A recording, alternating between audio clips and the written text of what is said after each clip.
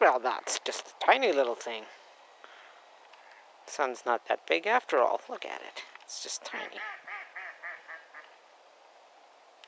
Yeah, the ducks think that's funny too. Okay, I better watch out or I'll burn the element out. Oh, Nibiru's back, look. It's going crazy around the sun. Even in front of the mountain. Oh, and that means it's pretty small, actually. Nibiru. Not Nibiru.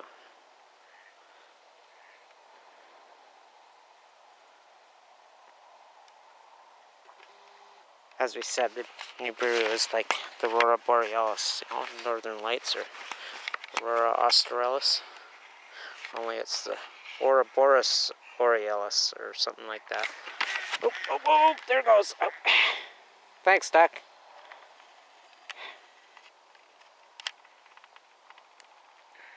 So what will we be? Wednesday? February 19th. Lots and lots of solar stormy up there. Could be a good little stretch to come yet.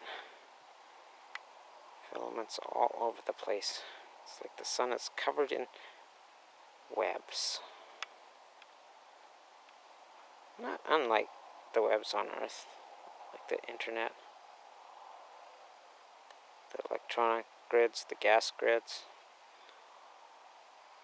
the electric grids, radio corridors, microwave corridors, television and radio corridors. Webs within webs within webs. Okay, I'm hoping to catch everyone coming home. You know, they like to use the nice warm thermals when it's cool weather, eh? Saves on flapping the wings. That is so freaking exhausting. As best I can remember.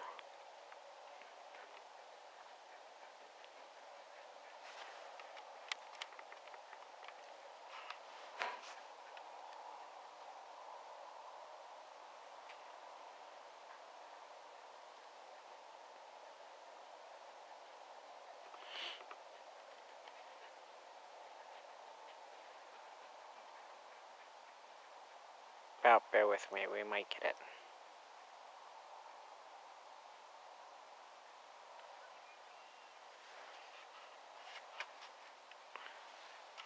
It's a shame this place wasn't so radioactive.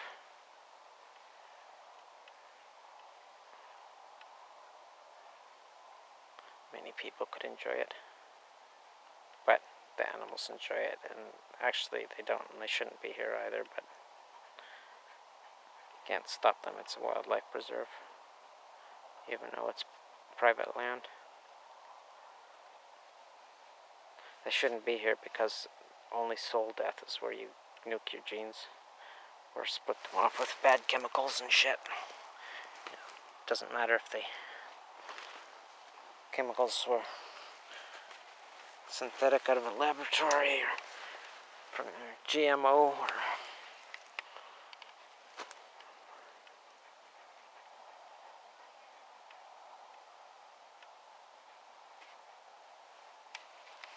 hey guys, wanna do a freebie? No fucking way, get that fucking camera off me. I'm gonna put my wet nose all over it. Okay, I'm taking it off, Okay. We're waiting for the ducks to come home.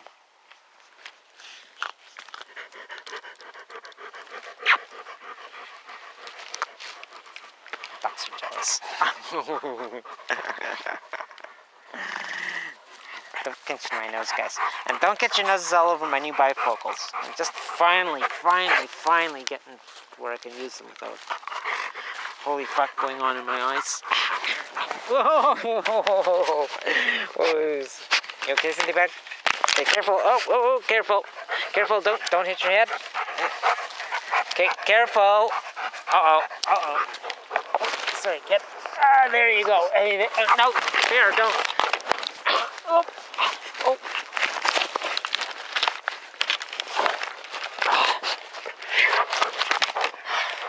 Okay, phew, that was a terrible thing, eh? Oh, hang on. No, bear, back off. Don't want her choking. Oh, so hopeless, eh, poor kid. Okay, hang on. So the leash is caught around the rock there. She was doing her dog rolling and loving the earth and started to roll downhill. Oh no, what the hell? Hey, oh, that was horrible. I'm sure you would have figured it out. That's the danger about leashes, guys. Dogs hurting themselves on them. Okay, wait, no, we lost my glasses. Oh, let's not break them bifocals. I was just getting used to using, kid. Okay, careful. Okay,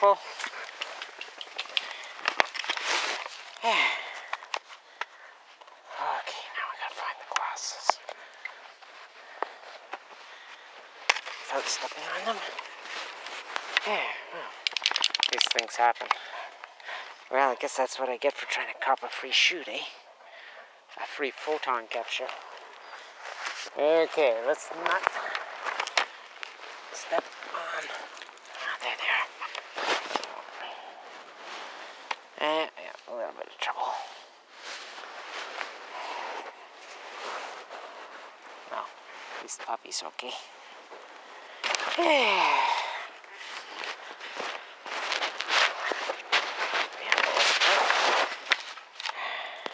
I don't know, I can't see.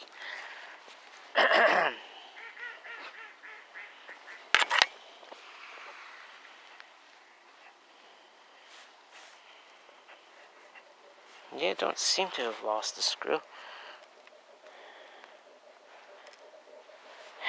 See, I'm just using it like a magnifying glass.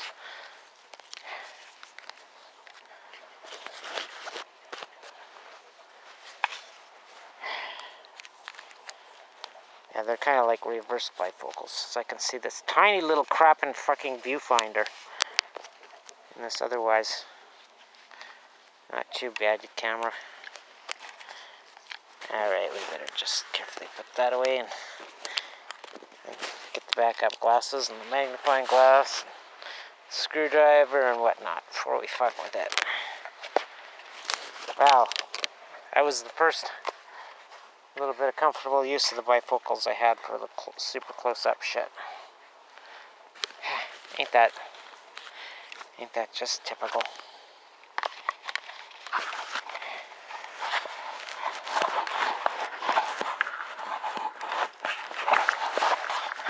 And as we all know about plastic, you better wrap it up or just the vibration of walking will scratch it.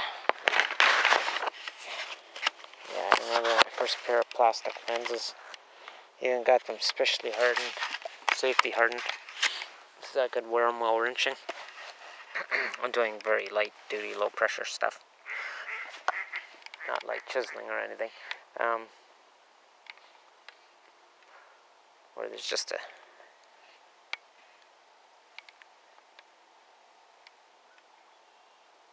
didn't even get used to them, and then I had them in their case in my pocket, running a street sweeper for just a couple of shifts, and scratched the piss out of the lenses. No dust, just vibrating back and forth in the soft padded plastic glass container. Yeah, so there's a tip.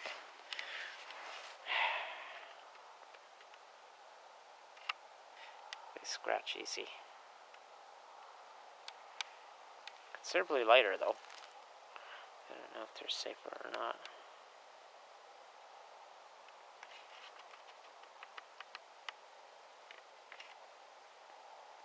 Yeah, I see they're having trouble with some of the laser surgeries now are starting to show up problems. So if you want to get your eyes lased for corrective lenses when you don't have to, you know, it's something for cataracts and you got no choice, but or draining for glaucoma. But to just get it done so you don't have to bother with fucking glasses. Fuck, I hate glasses. But I love seeing. I would think twice, especially if you're, you know, young and got to use them eyes for a long time. Sorry, that's just a tease. You'll have to search it out yourself. I haven't got enough details to share while we're waiting for the flock to come home. Should be any time, as you can see. Oh, we're in shade here, right? This whole amphitheater. That's all the part that's still caught in the sun.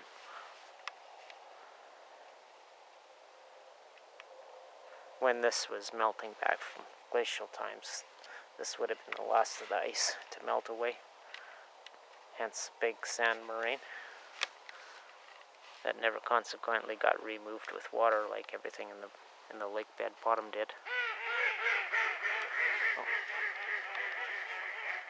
Oh, I think that's the come home call.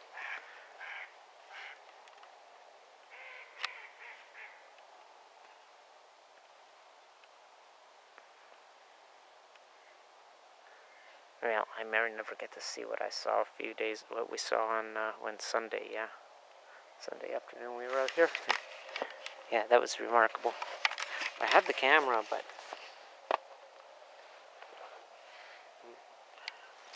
maybe I didn't. But it was,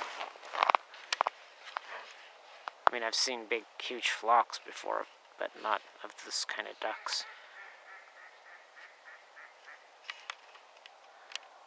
The swapping of long protein strand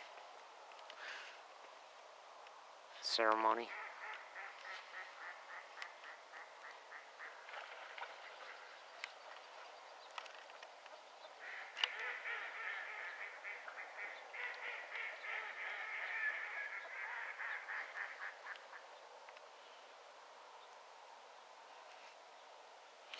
Well, maybe the others continued on. Just stopped first. A quick swapping of the genes and... Okay, we'll see. I'm going up to Athabasca. Thanks for fertilizing my eggs. No, actually, ducks are pretty well monogamous through the roost. I don't know if some of them probably come back year after year to the same mates.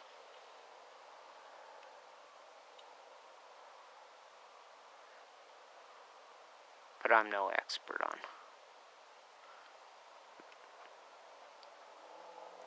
ducks.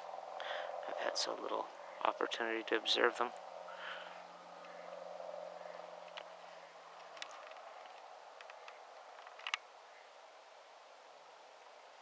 In spite of having this gem in my backyard for 7 years.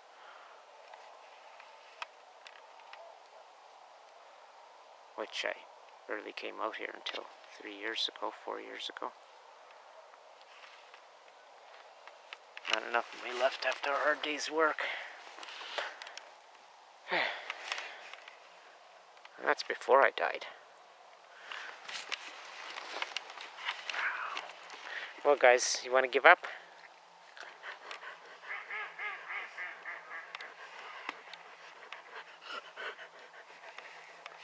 Yeah, I think it was a fucking fly. I think they're all gone.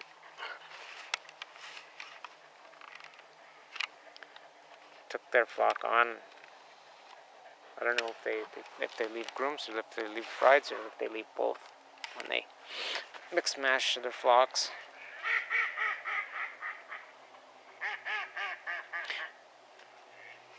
Again, it would be a really interesting study, not just on triuranium octioxide,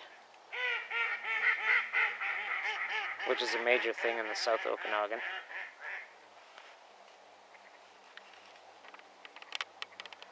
But following the mutations would not only tell you a lot about that, but about genetics too.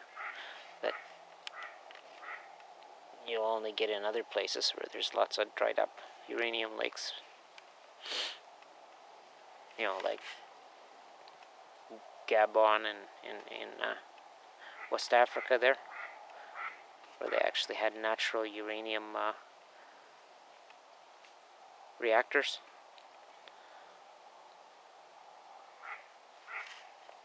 They were actually able to have critical fusion and heating under regular conditions, when all the water dried up, and then it could start reacting.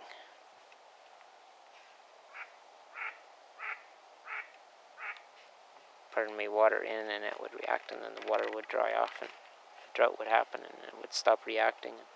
Of course not like Fukushima or Chernobyl reactors or 3 Mile Island, but subcritical, which is the same thing that heats a lot of our Earth. You have a lot of uranium reactors down there below 10, 12 kilometers. Closer in some places, like Yellowstone, and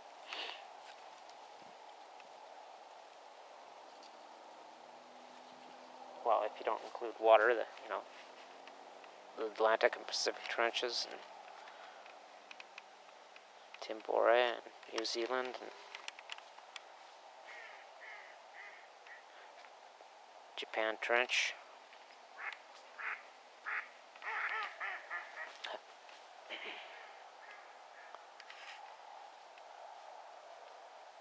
And of course, it's always capturing the energies like a potato in a microwave oven. Hang on, guys.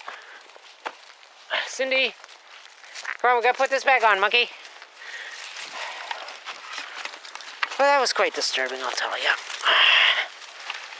Sliding down the hill like that. Hey, kid, hey. Okay, I guess we're giving up on catching. I think that was just a once a spring thing or something. See, some of these ducks are residential and some are not. There's lots of this. Which again, getting back to the uranium story and why there's so many in the Okanagan like this. Basically, lake bottoms. And not all of them quite like this. This one had spring action that brought a lot of it up, a lot of the uranium oxides up. Thermal springs from much of what I just described, thermal reactions nuclear reactions going on below deep down or high up.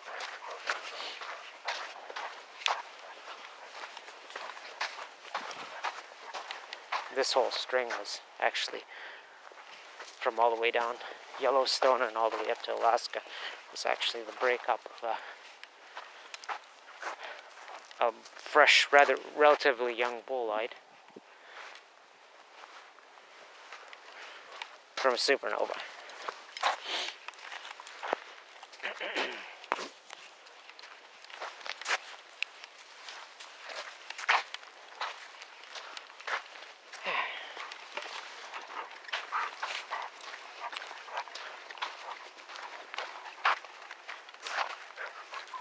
Very, very fresh uranium.